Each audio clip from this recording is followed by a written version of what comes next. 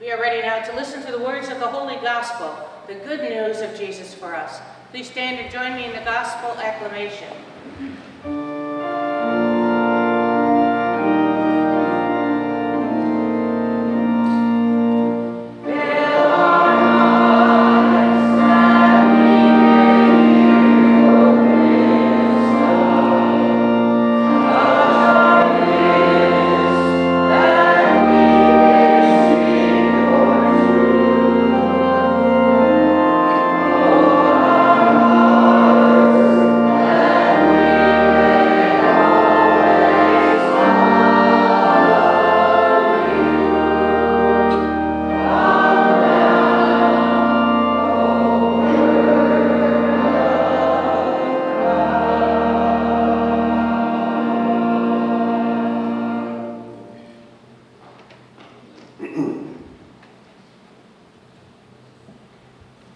The Lord be with you. And with your spirit. A reading from the Holy Gospel according to Matthew.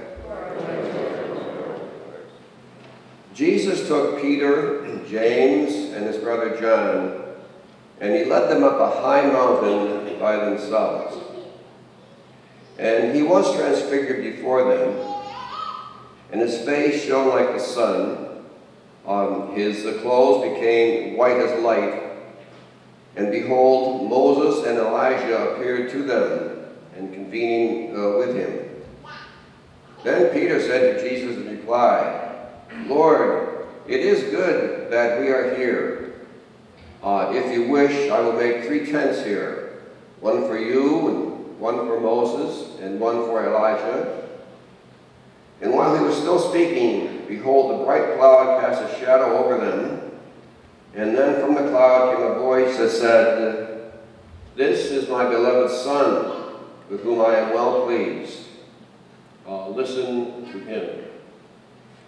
And when the disciples heard this, they fell prostrate, and they were very much afraid. But Jesus came and touched them, saying, Rise and do not be afraid. And when the disciples raised their eyes, they saw no one else but Jesus alone. And as they were coming down the mountain, Jesus charged them, Do not tell the vision to anyone until the Son of Man has been raised from the dead. The Gospel of the Lord. Praise to you, Lord Jesus Christ.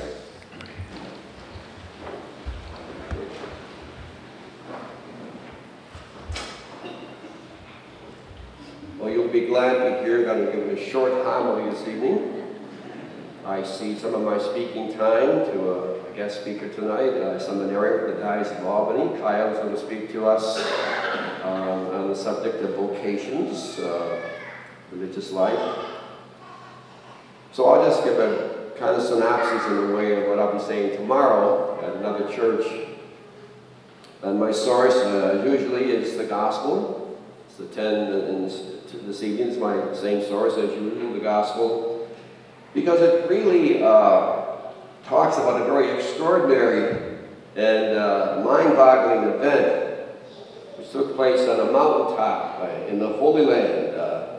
And we just read to you about it, what the manifestation looked like, where Christ's divinity just kind of shone through him.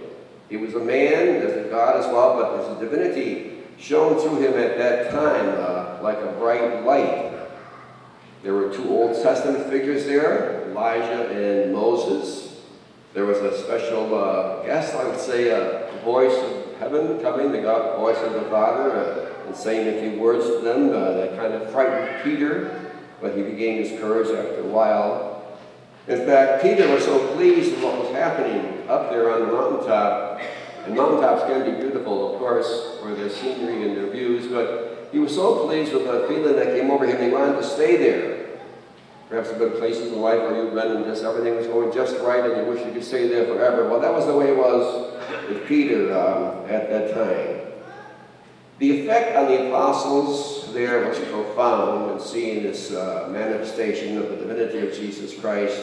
And you might say they had a new and improved or new and a better vision of who this person of Jesus Christ really is. Son of God, both God and man as well. You might say that a certain spiritual cataract fell off their eyes and they could see more clearly. I mentioned cataract because this week I had a cataract taken off my own eye, my right eye, and nothing major, of course, but it's physically speaking, we do that because then we can see better and are focused better, and the clouds, in a sense, of the haziness kind of disappears. And I think in the spiritual world also we have, we don't maybe always see so clearly, but this particular event caused them to see extremely clearly of who Jesus really was. And there's a few lessons in it for all of us, of course. It was meant to be an encouragement to the disciples for the hard and difficult days ahead. They wouldn't give up. They realized who they were following, Jesus Christ, of course. And he also encourages us to see beneath the exterior of peoples. They're not judged by superficiality and maybe always how they look, but see that divine kernel, that divine spark that is in all people. That we are children of God, and we do believe that we are temples of the Holy Spirit. So beneath that kind of rough surface, maybe, there's going to be a very wonderful person. And see the goodness in all people, and also the goodness in ourselves. Because we are more than material beings, we are spiritual as well, with an eternal soul. So let that eternal light kind of shine through in the deeds that we perform in life. And reflect upon God's words, which came on the mountaintop to the disciples, and he said, "This is my beloved Son, listen to him." And that's good advice for us. Listen to him, and God will be well pleased in us, all of us as well. In the name of the Father, and of the Son, and of the Holy Spirit. Amen. We're pleased now to welcome Kyle Gorensky, who's been assigned to us from the vocation office for our diocese. Kyle is studying to be a priest at St. Mary's Seminary in Baltimore. Kyle, please come forward.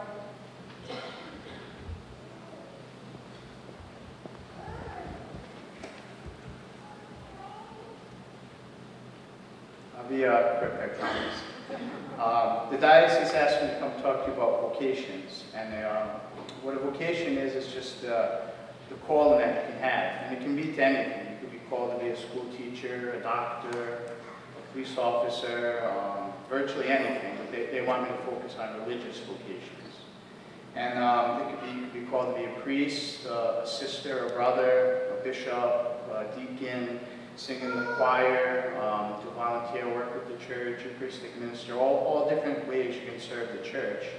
And it's important to know none of those are more important and significant than the other. They're all just us using our abilities that God gave us to serve the church. So I'll just briefly talk about my vocation story. I thought about being a priest. Originally I was like 14, so 13, 14, I was junior high age, and I wanted to do that throughout high school. And by the time I was getting ready to graduate, I learned the amount of schooling I'd have to do, and since I wasn't really into school at that time, I decided to do something else where I could help people, so I went into the military.